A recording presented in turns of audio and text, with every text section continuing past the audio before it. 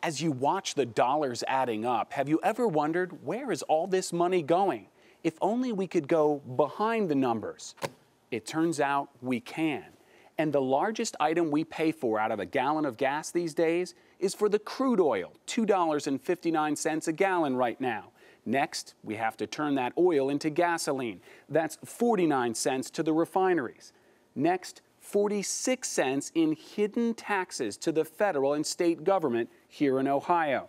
That's not on top of the price, it's hidden in the price. And finally, 25 cents for distribution, transportation, and marketing. Out of this quarter, a few pennies goes to the station for profit. Think about it. You never see exactly what you're paying for in there. When you put the nozzle in the tank, the gas is quite literally out of sight. So we did the testing for you.